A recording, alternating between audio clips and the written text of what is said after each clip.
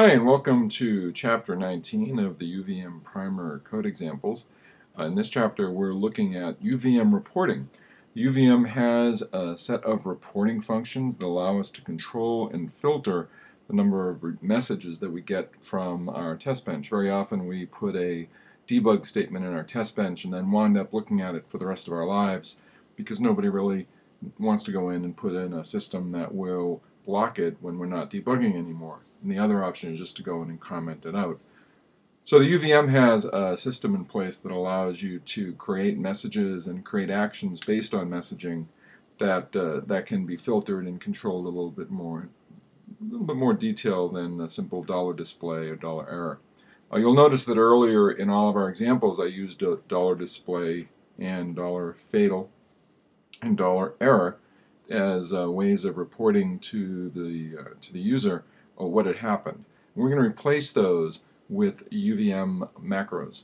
So if we remember at the top of all of our packages, we've had a macro entry up here where we say in the package we say import UVM package, and then we say include UVM macros. And those macros, we've been using them for the component utils macro, but we're also going to use them now for messaging. And there are 4 macros.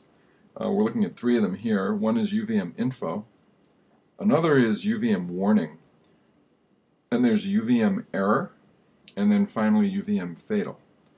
And what these macros do is they display the screen, but they also can filter and control what we see. The one that gets used most often is this UVM info. And when you use UVM info, you pass it an ID, which in this case is the word scoreboard.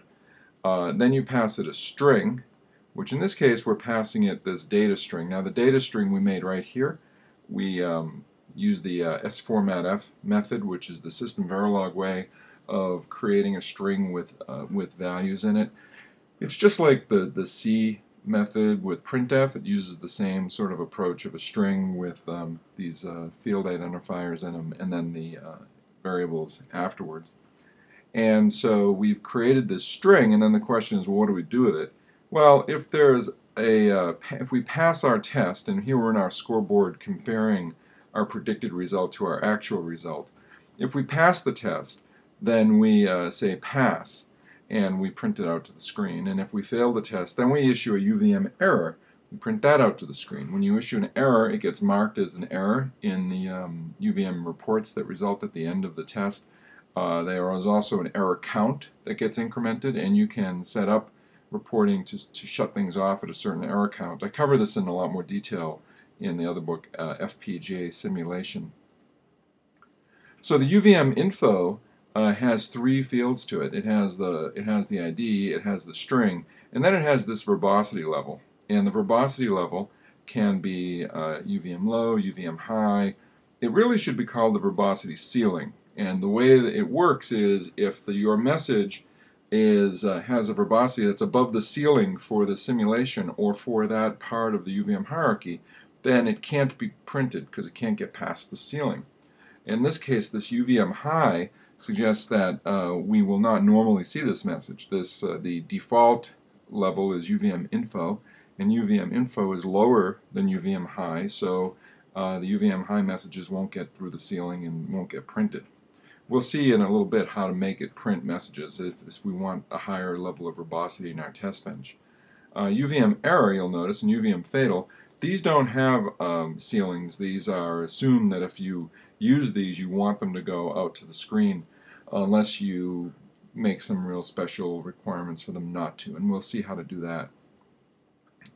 So now what we want to do is we want to show how to change the verbosity level in our test bench and how to change the verbosity level in parts of the UVM hierarchy. We've talked a lot about this UVM hierarchy, how the components have child components and have child components. We're actually going to use that hierarchy now in reporting. First, let's look at this globally. If we want to globally change the verbosity, we go into our call to the simulation and we type UVM verbosity equals, and then we can say, for example, UVM high. And when we run this test, that will print out that message that we saw was UVM high. This raises the verbosity ceiling or the verbosity level for the whole test bench to a higher level. Another way that we can control verbosity is in the environment or in any component. And the way we do that is we have a phase here called end of elaboration phase. Now, remember there are phases when we create components. There's the build phase, and then there's the connect phase, and then there's a run phase.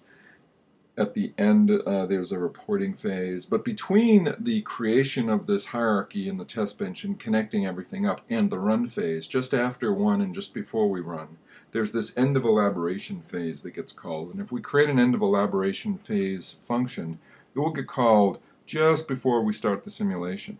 And in this case, we're using it to set the verbosity level. We see here what we're doing is we're going to the scoreboard. So we've created this scoreboard object, and we've told it that we're the parent. We go to that scoreboard and we call this method. Now all UVM components, in fact all UVM objects as well, have these reporting methods. And this method, set report verbosity level, says that the verbosity level for this scoreboard is going to be high. And that's only for the scoreboard. And if there were other levels below the scoreboard, this wouldn't affect them. If we want to affect everything below the scoreboard, we say higher for hierarchical, and then that will change the reporting all the way down. In fact, you can see we did that down here with our commented out verbosity level. Now, the other way that we can go is we can also control the actions that happen. Because you'll notice if we go back to our scoreboard, the error has no verbosity. So you can't control it with verbosity. It ignores verbosity. You can set the verbosity to 0. Error messages will still go to the screen. But you might not want to print out your error messages from this particular scoreboard because you happen to know what the error is and you don't want to see the message anymore. And so what you can do then is you can change the action based on the severity. So here's a method, again in scoreboard.h, called set report severity. So this is based on the severity level, action, hierarchical. So this is, we can also do it this way, right, without hierarchical. And what that does is that says if you see a UVM error, then implement UVM no action, which means don't do anything. Generally, UVM error will display to the screen and increment a counter, but if we change it to no action, then it won't display to the screen or implement the counter. We could also just have it count, and in the book we have a table of all the actions that are available. You can also OR the actions together to make it do multiple things. And so that's the basics of using the UVM reporting system and how that was shown in these code examples.